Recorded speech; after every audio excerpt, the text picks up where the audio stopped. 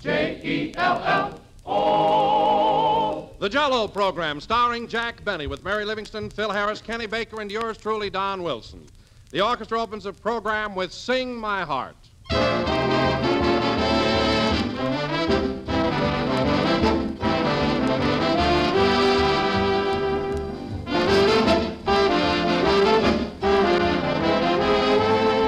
Ladies and gentlemen, there are certain words which seem to have a fine, dependable sound, and I think the word genuine is one of them. The dictionary says genuine, real, true, pure, having the character it is claimed to have as a genuine signature. Well, Jell-O measures up to every one of these claims, and the name Jell-O is a genuine signature. For that name is a trademark. It's the property of General Foods, and it tells you here is the real thing. If you hear any other gelatin dessert called Jell-O, that's incorrect, for there is no other Jell-O. So whenever you order Jell-O, always order it by name, whether it's from your grocer or in a restaurant. And this is National Restaurant Week, the week of May 8th to May 14th. So when you're dining out, order Jell-O for dessert. Just remember to enjoy Jell-O's delicious, extra-rich flavor, as tempting as the real fruit.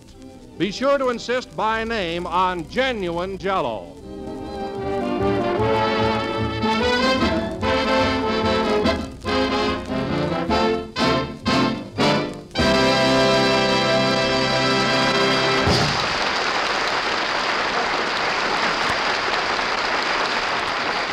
That was Sing My Heart, played by the orchestra. And now, ladies and gentlemen, that spring is here and well underway.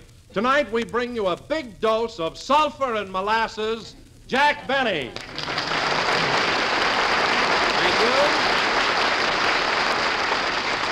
Thank you. Jell-O again. This is Tough to Take Benny coming to you. So hold your nose, folks, and swallow hard. Ain't I awful? You know, Don, we can laugh now about sulfur and molasses, but when I was a kid, I hated that stuff, didn't you? I sure did. Gee, I remember every time my mother gave it to me, I used to go, ugh. Ugh? Yeah. Oh, sometimes I'd go, ish. But as a rule, I'd stick to ugh. It was a colloquial expression in Waukegan. Well, then. tell me, Jack, did you say ugh for cod liver oil, too? Ugh for cod liver oil? Heavens, no, Don. For cod liver oil, the correct ejaculation is brrr Nagasaki.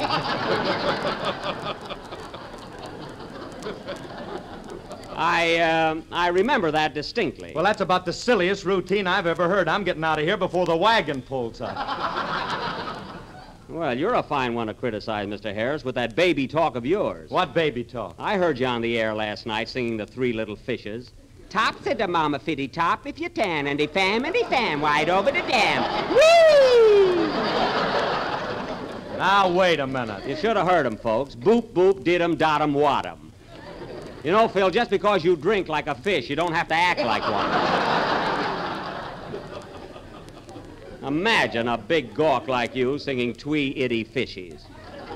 Well, why shouldn't I? It's a very popular song, and it's sweeping the country. It is, eh? Yes, and I did lots and lots of wee twist to ting it. Oh, do. Well, listen, Phil, don't ting it in here if you want to keep your job. I'm getting tick and tired of you towing off all the time. Well, I don't care about my job here anyway. I'm in pictures now and doing swell. And if you want to know something, I'm even trying to get rid of my orchestra. Oh, you are, eh? Well, Phil, for your information, there's an old Chinese proverb that says, do not dump orchestra in ash can until you are out of same. I found that in a rice cookie. So you better stick to radio, Phil, you and your Twee Itty Fishies. Oh, tut it out. Tut it out. Tut it out yourself and tut up. Oh, hello, Mary. Hello, kiddies. Can an adult get in this conversation? I think so. Say, Mary, did you ever hear Phil do that baby song, Three Itty Fishies? Sure, I was over at the Wilshire Bowl the other night and saw him do it. Everybody stopped dancing to watch him. Got plenty of laughs, didn't I, Mary? Who wouldn't with those diapers you were wearing? Oh, dressing for the part, eh? Yeah, and you want to know something, Jack? What? Our maestro is knock-kneed. Knock-kneed? Hey, I didn't know that. Oh, she's ribbon, Jack. I ain't knock-kneed. Go on, you couldn't get a piece of dental floss between those knobs. Oh, that's a good one. So the big movie star is knock-kneed. That's rich. Quiet, hoop legs. Mary, we were discussing Phil. Anyway, we've got a long play to do tonight, so let's all settle down and get started. Where's Kenny? Kenny, I saw him across the street in the sandwich shop. Oh. You should have seen him flirting, Jack. You know, they've got a new waitress over there.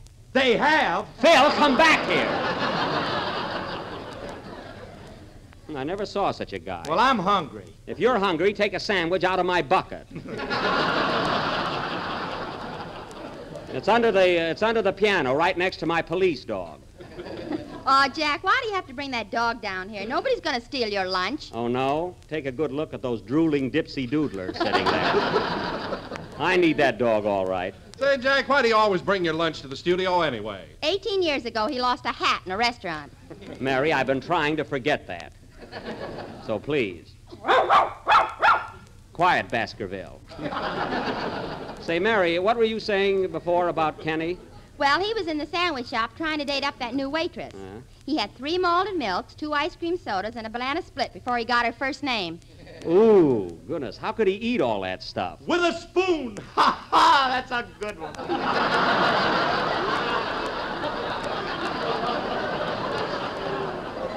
Oh, my goodness. I'm going home, that's all. I'm going home. Come on, Baskerville. What's the matter, Jack? I thought that was pretty quick thinking. Listen, Ezra.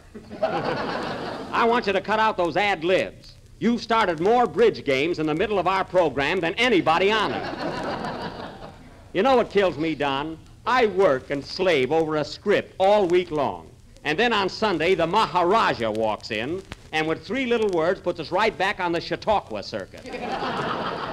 With a spoon. Well, it just came to me and I said it. And you know, folks, this just came to me. Oh, fine. As long as you have a spoon, get a dish, fill it with Jell-O, and you'll have the most tempting gelatin dessert you've ever tasted in your life. Well, at least, Don, you're It sophisticated. is economical, easy to make, and comes in 6 delicious flavors: strawberry, raspberry, cherry, orange, lemon, and lime. Look for the big red letters on the box. Well, I don't know where we are now, so we might as well have a number. Play something, Phil. Hold it a minute. Come in. Mr. Benny, Yes? is Phil Harris going to sing Three Little Fishes tonight? No, and who are you? Just a hungry college boy. Goodbye. I wonder if the CCC boys could plant something on his head. Play, Phil.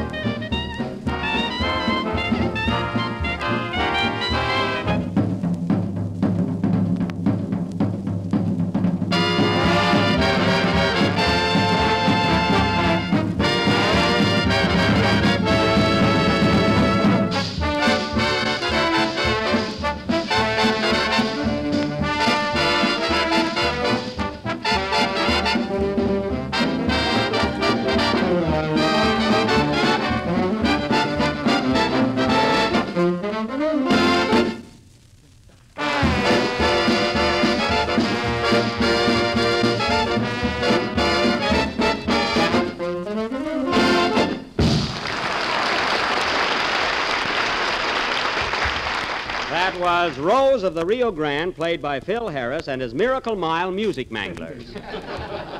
And just to be fair about it, I must admit that that number was very good. It was swell. I didn't think it was loud enough. Not loud enough. Why, Phil, you've got 3 violins in your orchestra, which I know will be startling news to our listening audience. They're plenty loud. Not for me. I got to put more brass in my band. More brass? Phil, you've got a trumpet player alone that Gabriel will have a tough time following. That last number, he blew a pompadour right up the back of my neck. Just leave well enough alone, Phil. And now, folks... Just the same, I need more sock to my music, more volume. Why don't you put in a burglar alarm? That's all he needs. And now, folks... My band may sound all right to you, Jack, but as far as I'm concerned, I don't hear enough brass. Phil, just pin your curls up over your ears and everything will be ducky. Now, let's get on with our show. Hey, Jack, look who just came in. Oh, yes, our sandwich shop, Casanova. Hello, Kenny. Hello, Jack. Boy, am I sick. Well, you should be sick.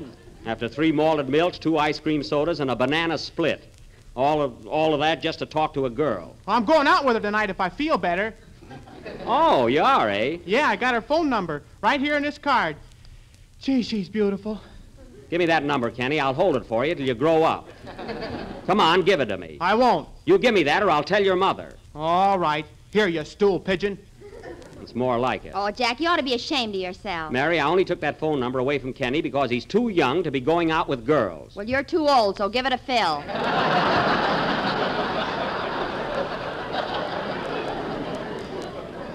Oh, no. Come on, Jackson, make way for tomorrow. Phil, you're not getting her number, and neither is Kenny. You think she'd like a fat boy? What is this, a grab bag? Now, nobody's getting this girl's number, so forget it. Looks like she's stuck with Foxy Grandpa. Mary, I'm merely holding her phone number because Kenny is too young. Let's see this. Oxford 73. Kenny, is this a 3 or a 5? Well, I'll tell you when I grow up. Here, you can have it back. I was only kidding. Say, Kenny, old pal, I got an idea. Why don't you bring your girlfriend over to the Wilshire Bowl tonight? I'll let you lead my band. You better hang your girl in the check room, Kenny. You said it, Mary. And how? You know, Jack, the last time I brought a girl over to Phil's place, Phil came home with us in a cab. Well, I bet you were plenty burned up, weren't you? I'll say I had to sit up front with the driver where I couldn't hear the radio.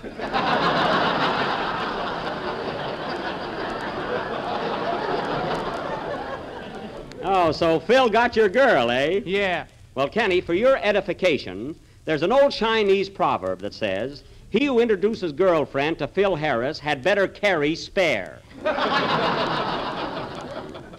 And now, kiddies, let's forget our love life and get on with the program. Ladies and gentlemen, as you all know, yesterday marked another running of that great annual turf classic, the Kentucky Derby. So for our play tonight, we are going by the way, Jack, did you place a bet on the big race yesterday? Yes, Don, I had $2 on the winner, Johnstown. I had a terrific hunch on him. That's Jack, all right. He throws away his money like a boomerang. Now, Mary, that horse wasn't so sure of winning. You didn't play him to win. Oh, that's right. I had him to show. And getting back to our play, as I was saying, folks, yesterday was the running of the great Kentucky Derby. So tonight, the Benny Perry Mutual Players will present an original play dedicated to this outstanding event. This will go on...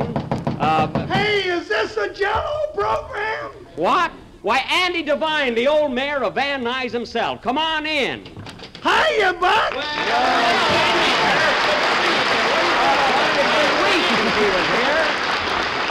I haven't seen him in a long time. Andy, gee, I haven't seen you in weeks. Why don't you drop around once in a while? Well, I've been pretty busy on the farm, Buck. You know, it's spring, and I've been doing all the planting and plowing, and it's a lot of work for one man. I'll bet it is. Hey, well, doesn't your pa do anything on the farm? No, Buck, he's got a system. Oh. He makes cider in the fall, bottles it in the winter, drinks it in the spring, and sleeps all summer. Well, at least he's happy. But, Andy, with all you got to do, I should think you'd try and get a little work out of your pa. Oh, I don't trust him, Buck. Last year he took a couple of snorts and plowed up Highway 99.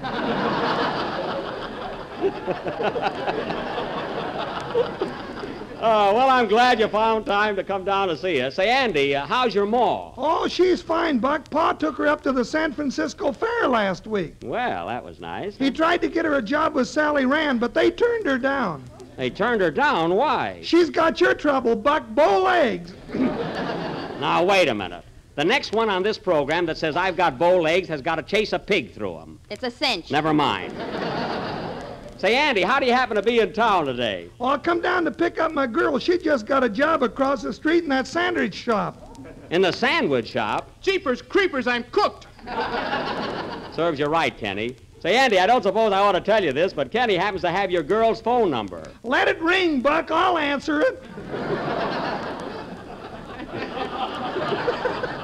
Hey, you're pretty sharp.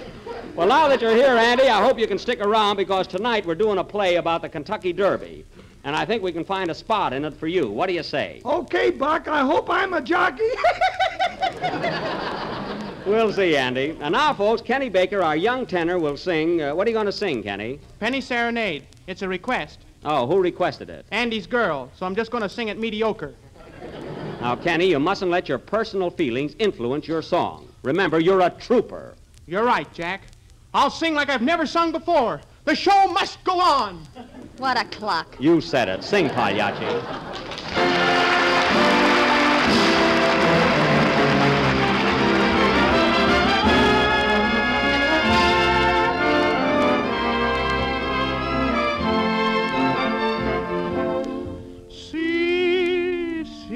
See, hear my love song for a penny. See, just a penny serenade.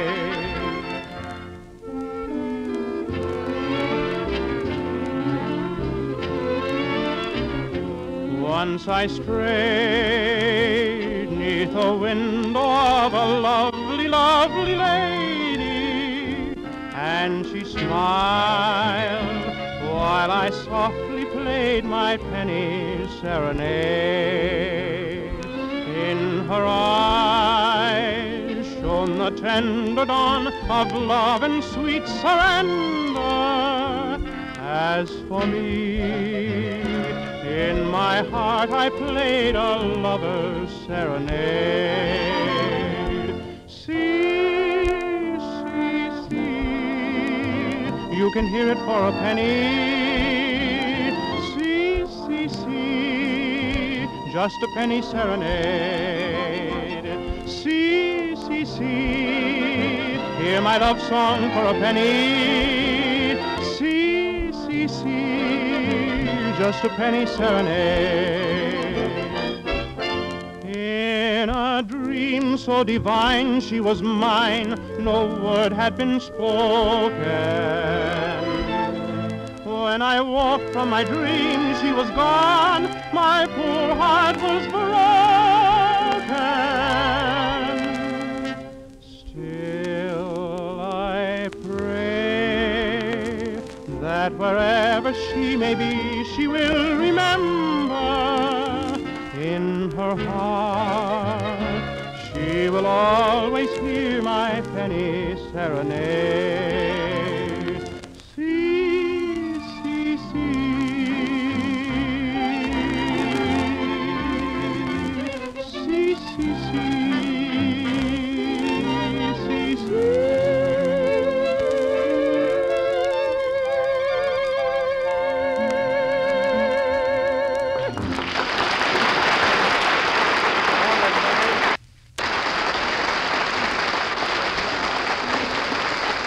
That was Penny Serenade, sung by Kenny Baker. And now, ladies and gentlemen, without further ado, we will bring you our tribute to the Kentucky Derby by presenting a little play in 2 scenes and 3 furlongs, entitled Weather Clear, Track Fast, Fine Play, Bum Cast. Now, in this turf drama, we will all play the parts of horses. We will all play horses. Pardon me, huh? This is silly. I'm not going to be a horse. Kenny, if I can get down on my hands and knees, you can. Only he can get up. I can get up, too, so don't be so smart. Well, that's settled. We're all going to be horses. I'd like to see somebody put a saddle on me. Quiet, El Chico. And pin on your tail. I want this to be realistic. Now, before presenting this play, folks, I would like to announce that any resemblance to horses, living dead or under General Sherman, is purely coincidental. The opening scene is the paddock at Churchill Downs, 20 minutes before the big race, where we find El Chico, Johnstown, Technician, Shaladon, Heather Broom on location, and all the other entries chewing the fat. Curtain. Music.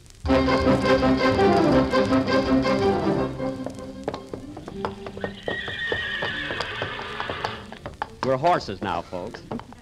Oh, Shaladon. Yes, Technician. You better lay off those oats. You know, you've been putting on a lot of weight. Oh, I'm not so heavy. You're not. You're the only horse in this stable with a double chin, and you know it. Say, Shaladon, look at El Chico over there with that curly mane of his. That's a finger wave if I ever saw one. What are you eating, El Chico? Corn. I thought so.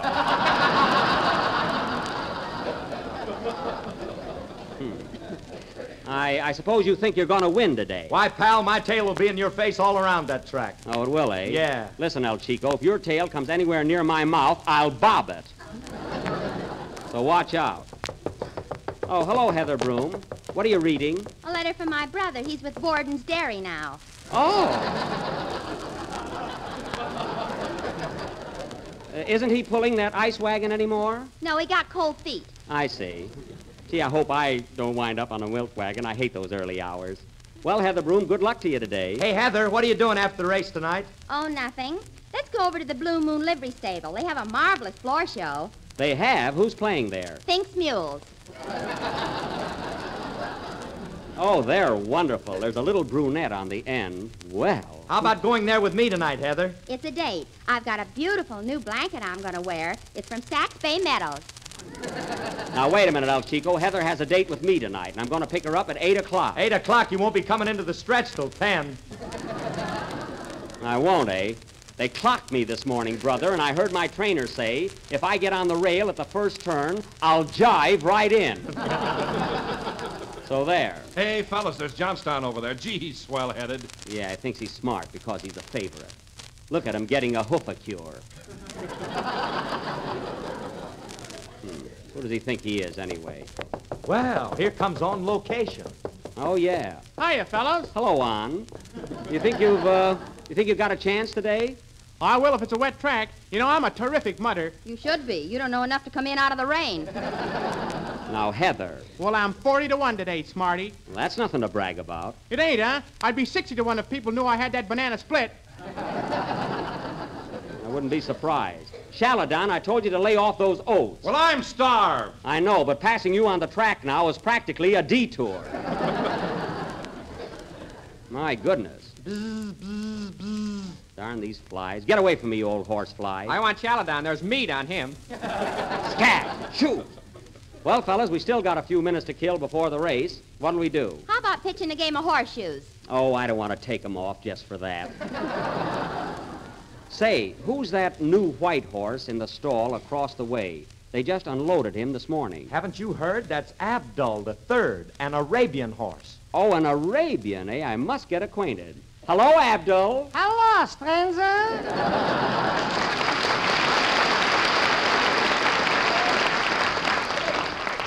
My name is Technician.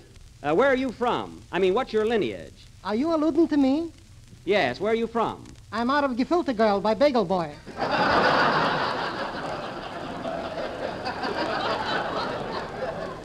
Oh, yes, I read about your family in the Breeder's Digest. You come from very good stock. Why, certainly. You ain't talking to our plug, you know. Well, I appreciate that.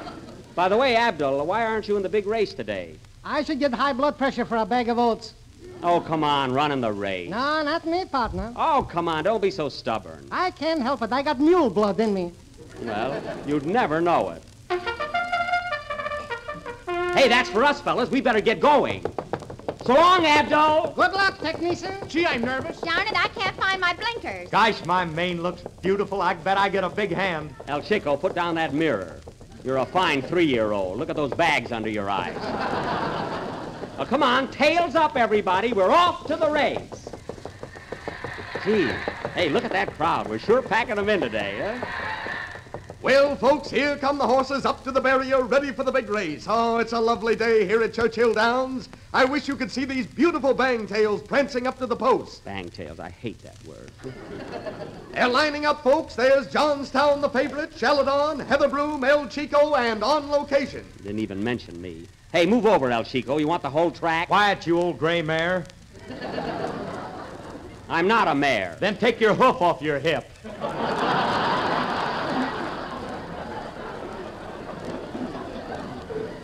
That's where the fly bit me. There's a little trouble down there, folks. Technician is glaring at El Chico. You're darn right I am. And now Heather Broom is acting up. Seems to be quite temperamental. What's the matter with you, Heather? Stop fidgeting. Well, my girdle's too tight. That's a saddle. How are you going to run in those high-heeled shoes? Who's your blacksmith, anyway? I Miller. Oh. I know him. He used to shoe my mother when she ran at Saratoga. The horses are calming down now. They're all lined up, all except one who's facing the wrong way. That's me, folks. Wouldn't you know it? Yes, turn around. On Location is back in line now, and it looks like we're going to have... Right, we're off! And there they go! They broke clean and fast, and Johnstown takes the lead, followed closely by El Chico. T.M. Dorset is third. Then comes Heatherbroom, Viscounty, On Location, and Sheldon. Hey, what am I, an orphan? And oh, yes, there's Technician puffing hard. I am not. Oh, folks, what a race. Johnstown is still in the lead by 2 lengths. El Chico second, Heatherbroom third, and Technician is doing the best he can with those bow legs. I'd like to kick him right in the face. They're rounding the far turn now, folks, and coming into the stretch, Johnstown is leading by 3 miles. Don't exaggerate. Sheldon and Heatherbroom are moving up. Looks like they're going to finish in the money. I'm going to finish in the money, too. You wouldn't if you ever spent any. Oh, yeah? Wow, look at that Johnstown run. He's still way in the lead. And look, folks, here comes Malicious on the outside. Malicious? He isn't even running. Quiet! They're nearing the finish line, folks. Here they come. They're crossing the wire. And here are the winners. Johnstown first by 8 miles and 6 lengths. Sheldon second by 1.5 lengths. Heatherbroom third by a head. Technician fifth by a nose. I was robbed. And On Location last by courtesy of Mervyn Leroy.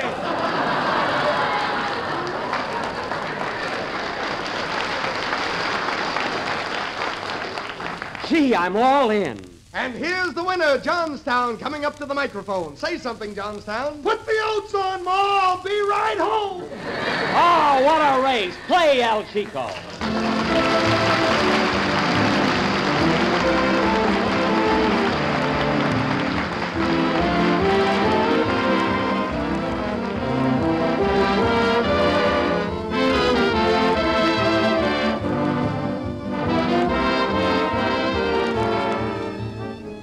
Here's a dessert that's as gay and cheerful to look at as this year's new hats. It's very inexpensive, and it's quick and easy to make. Picture to yourself a gay yellow dessert bowl piled high with smooth, rich Jell-O chocolate pudding, decorated with fluffs of whipped cream and topped with bright red maraschino cherries. Yes, ma'am, it is a picture, and just as good to eat as it looks. For Jell-O chocolate pudding brings you that old-fashioned homemade goodness. It has a perfect texture, a rich, tempting color, and it's as easy as can be to make. All 3 new Jell-O puddings are simple to prepare. The directions are in every package, and they cook in next to no time. And all 3 taste grand. Jell-O butterscotch pudding, rich with true butterscotch flavor.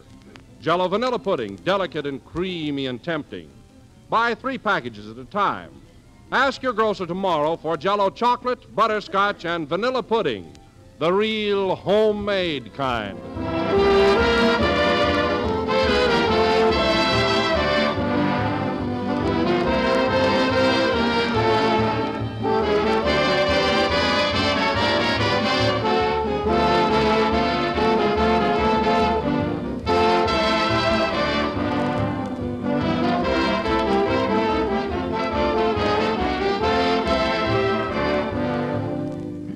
The last number of the 32nd program in the new Jell-O series. And we will be with you again next Sunday night at the same time when we will present our version of Pandro S. Berman's great RKO production, Gunga Din. Don't miss it, folks. India, elephants, camels, soldiers, drums, bugles, and I will be Gunga Din. You got nice legs for it. Quiet. Good night, folks.